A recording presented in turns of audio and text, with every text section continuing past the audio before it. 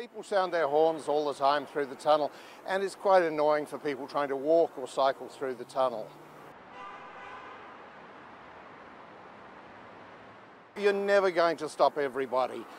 We might just manage to get some of them to stop, which would be nice. If we could break a habit that's been going on for about 80 years.